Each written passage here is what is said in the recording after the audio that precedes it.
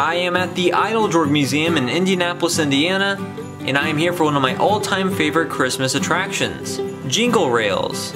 Each holiday season, the Eiteljorg puts up an expansive and incredibly detailed folk art model railroad, featuring recreations of great landmarks of the American West. As someone who spends a lot of time in the West and loves the region, Jingle Rails is kind of perfect, and it brings some Western history and charm to the Midwest. The exhibit includes several G-scale model trains on tracks that meander through national parks and other Western landmarks. Well, actually the first location visitors encounter is downtown Indianapolis, Indiana. And that is the Eiteljorg Museum itself, a southwestern Pueblo-style building in the middle of downtown. It is made of cork. These tableaus and structures are made out of all sorts of interesting and unexpected materials. And there a train passes through Indianapolis around the Soldiers and Sailors Monument on Monument Circle. The historic monument does become one of the largest Christmas trees in the world during the holiday season. I have filmed it lit up in the past. There's the historic Hilbert Circle Theater and the Christmas tree window building.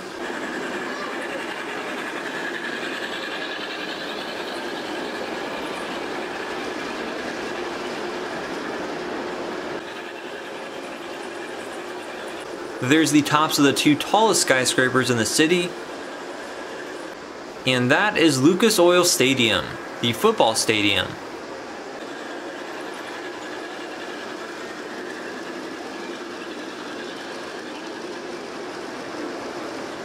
And now we transition into the whimsical American West.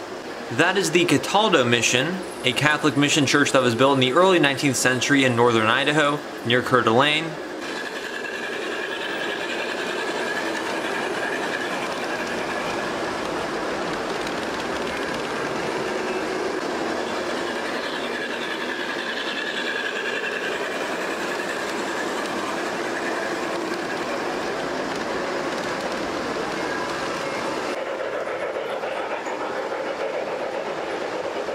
Here's a traditional Blackfoot camp with teepees.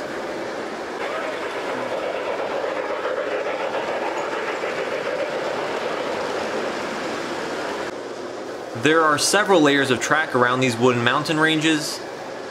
And here's a Wild West town.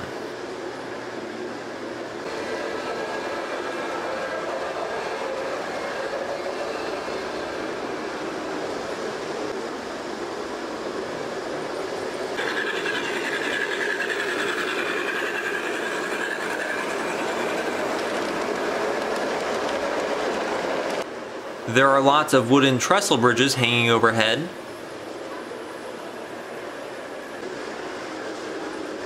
And here is Yellowstone National Park, Wyoming, which has to be my favorite national park.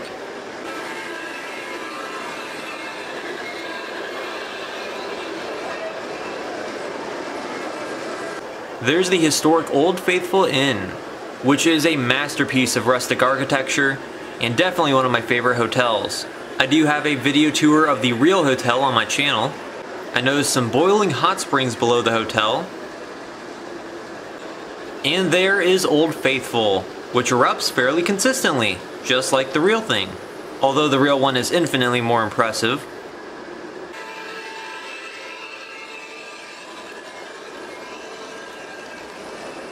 The train passes under the Roosevelt Arch at the Gardner, Montana entrance to the park, which was dedicated by the great Theodore Roosevelt. I have made a video on that too.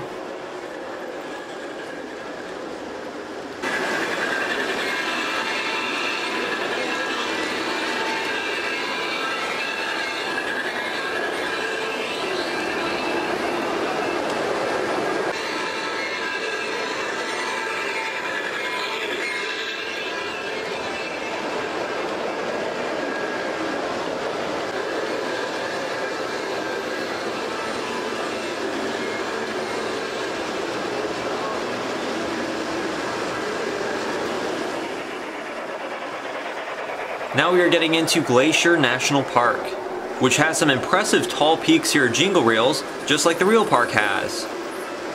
And here's a replication of the Glacier Park Hotel, a historic 1910 rustic hotel right by the national park.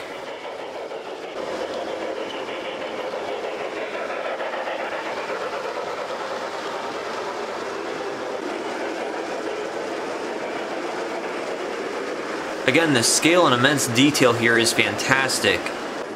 This is the great Western artist C.M. Russell's Montana cabin. You can see his painting easel next to it. They actually have some works of his in this museum.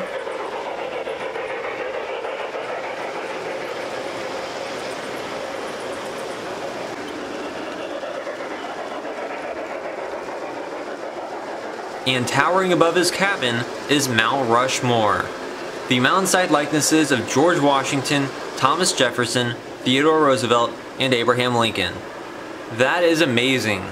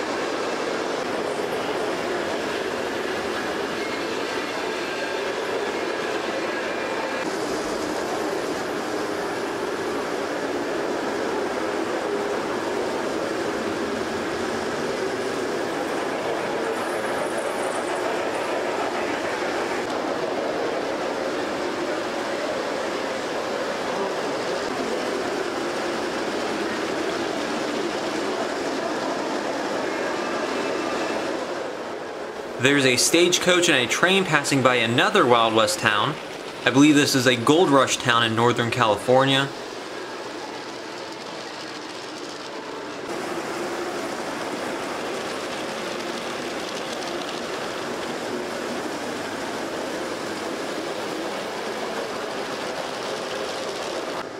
There's a church and an outhouse.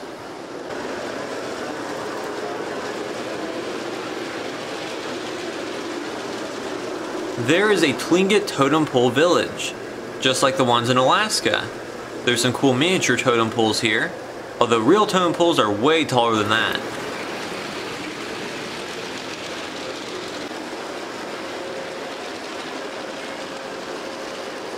Here's an abandoned hillside Northern California silver mine.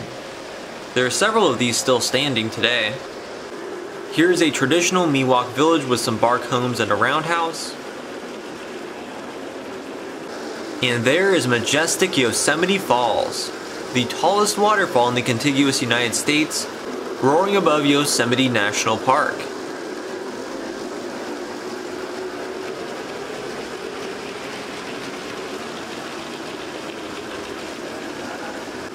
And here's the historic Awahani Hotel in Yosemite. That original name has thankfully been restored recently.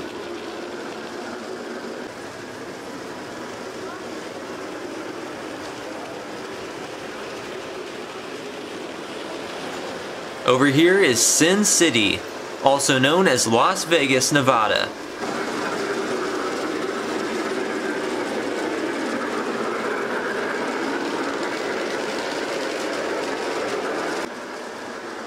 Trains pass above the Great Hoover Dam in Lake Mead. The lake looks a lot more full here than it actually did this year.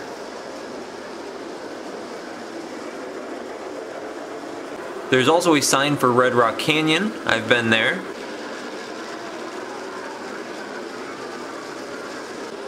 Here's a fabulous fusion of iconic Las Vegas hotels and attractions.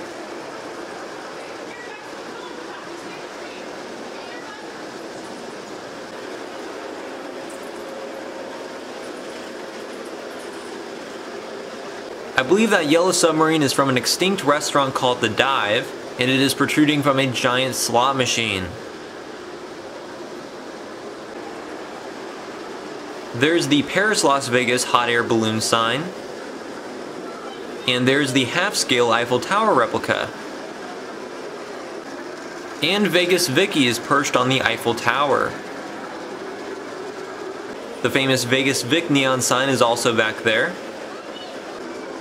There's a classic 24-hour wedding chapel. And there's the Luxor Sphinx, the classic sign, and an Elvis advertisement. And there's some poker chips and the Venetian gondolas. Trains pass over the Golden Gate Bridge, a San Francisco Bay landmark that connects Las Vegas with Aspen, Colorado here at Jingle Rails.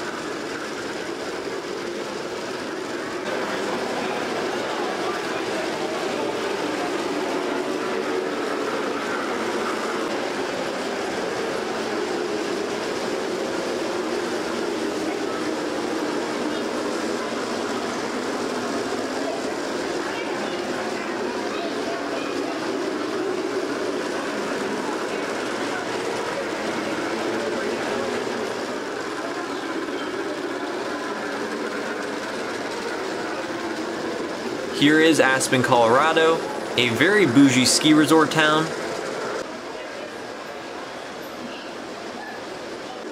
The ski lift used to move in this display.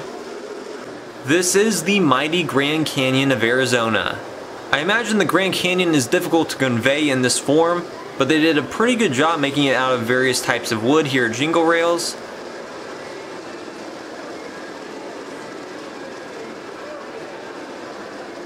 Trains do meander through the canyon floor here.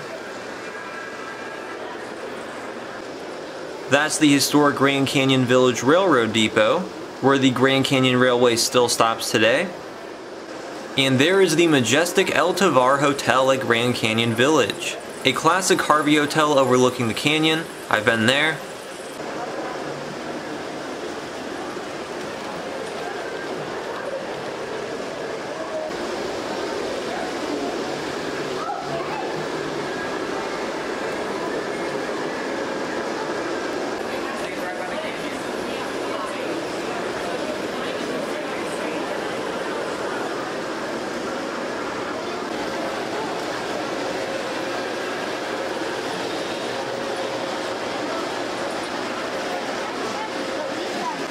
There's some hot air balloons reminiscent of Albuquerque, New Mexico. Behind the Grand Canyon is the Cliff Palace of Mesa Verde National Park, the largest pueblo and cliff dwelling in the West. I've seen the real one, it is quite impressive.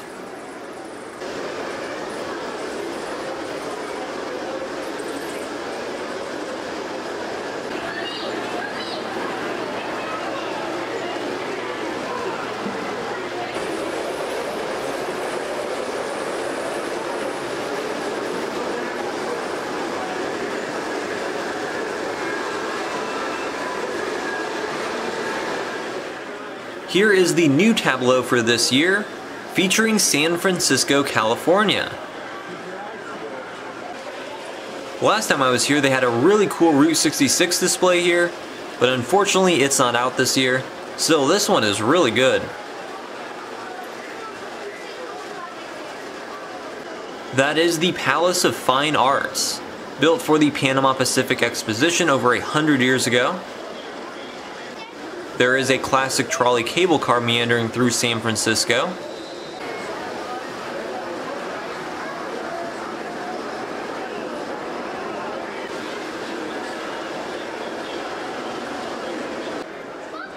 There's another cable car that goes up a steep incline.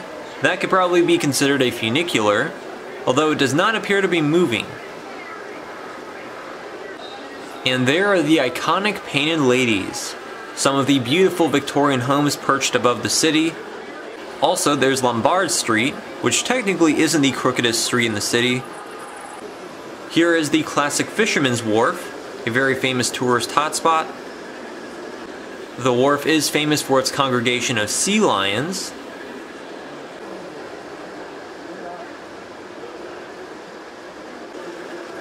And of course, out in the harbor is infamous Alcatraz Island, home to the inescapable federal penitentiary that held Al Capone and many other criminals.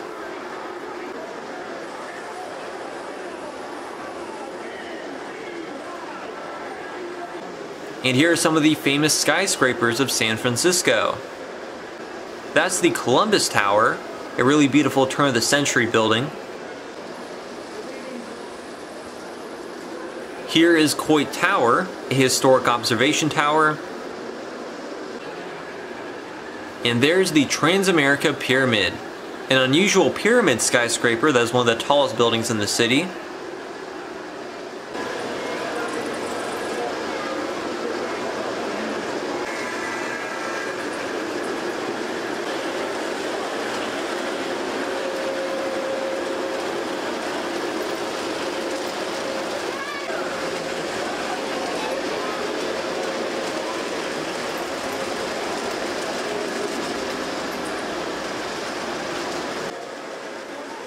The new San Francisco display is really great.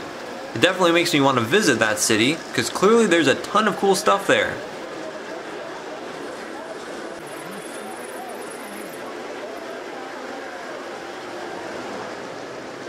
And now we return back to Indiana. Here is a Park County covered bridge. Park County, Indiana is actually home to the largest concentration of covered bridges in the country. That is Union Station in Indianapolis, built in the 1880s.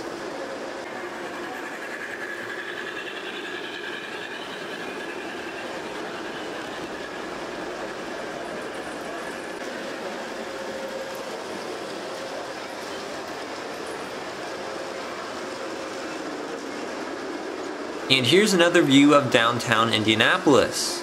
A very clear view of all the skyscrapers they have featured.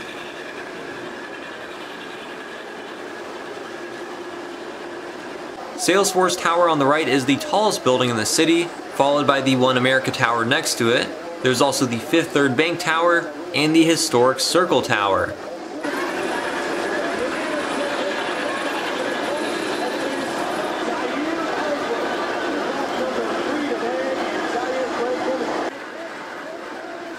And on this side of the Lucas Oil Stadium, you can actually peer into the stadium and see a recreated interior of the football field. Also, that is the historic N.K. Hearst building in Indianapolis, whose owners refused to take the money for it to be demolished when they were constructing the new football stadium, and hence the stadium was built at a slight angle.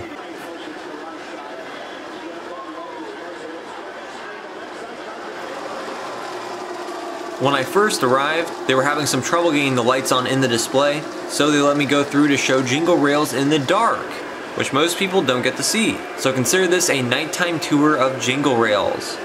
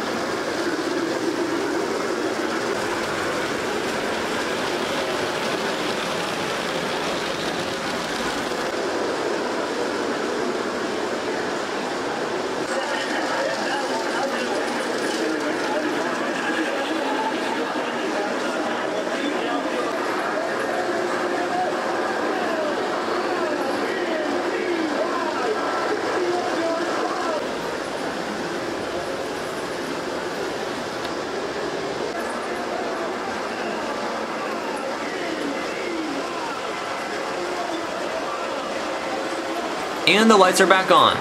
The day is saved.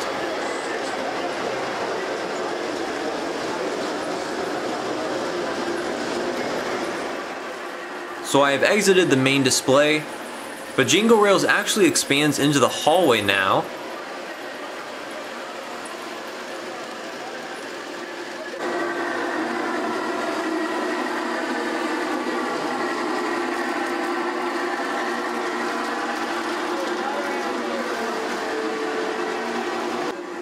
Here is a little tableau of the Indiana State Fairgrounds. I have filmed a few videos on the State Fair and its history. There's the Midway Ferris wheel, and the historic Art Deco Coliseum.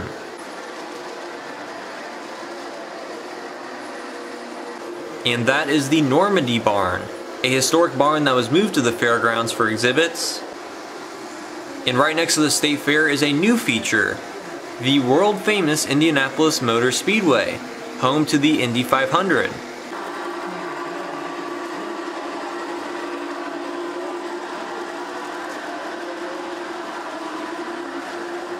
This is arguably the most famous racetrack in the entire world, so here it is replicated in miniature. They do actually have race cars circling the track, that's pretty cool.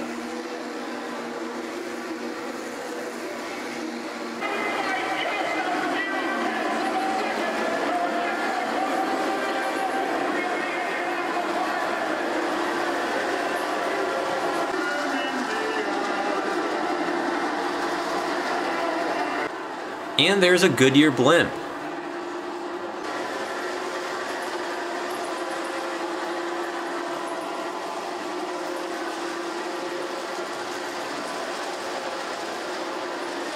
So Jingle Rails still holds up as perhaps my favorite Christmas attraction.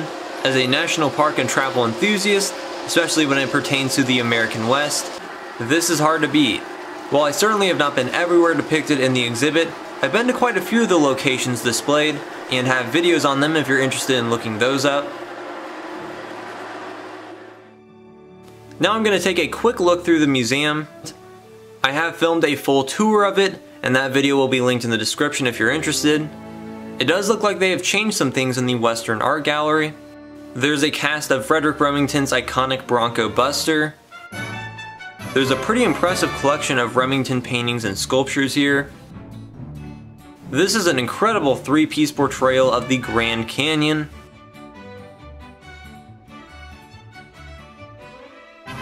While this looks like something Albert Bierstadt would have done, it was actually made by an artist in 2012. Here is a Georgia O'Keeffe painting of the Red Hills near her ranch in Abiquiu, New Mexico. Speaking of New Mexico, there's the Penitentes, known for their self-flagellation. There's Thomas Moran's Grand Canyon. And there are some C.M. Russell bronzes. The artist's cabin was in Jingle Rails. This museum has a really great collection of Western artwork, largely made up of the collection of Harrison Eiteljorg, and it's well worth seeing any day of the year. I'll come back and make a new video tour of the museum some other time. On the second floor they have an exhibit on Native American history and culture, but it appears they are completely renovating and reimagining that exhibit. It is supposed to reopen in June of 2022, so I'm interested to see what changes they're making. I found the old signs about Native American history in Indiana in a back corner. I wonder if they're retiring these.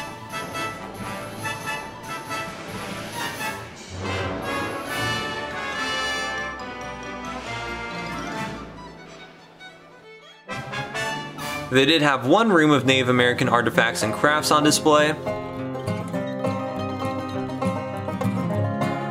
There's some turquoise jewelry and some carved Hopi figures.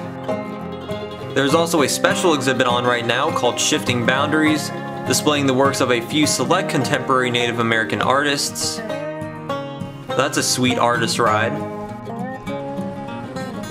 So that was Jingle Rails at the Eiteljorg Museum of American Indians and Western Art. A very unique and wonderful Christmas attraction featuring model trains and the Great American West. I definitely recommend visiting to see this one exhibit. The attention to detail is just overwhelming. And once the Native American exhibits reopen, I would highly recommend visiting this museum if you're in Indianapolis. If you enjoyed the video, then please like it, share it, and subscribe.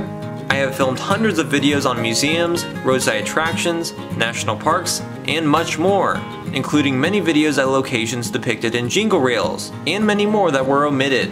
The West is very big, so if you're interested, please feel free to take a look at my other content, and thanks for watching.